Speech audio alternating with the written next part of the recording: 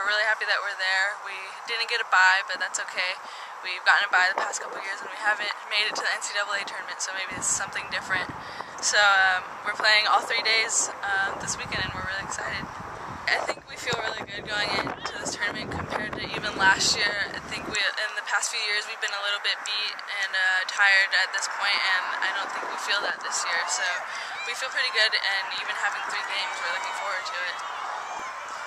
It was a very important goal for us as a team.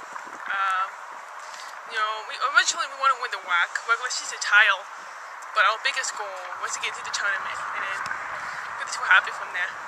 As a senior, I will help this team win.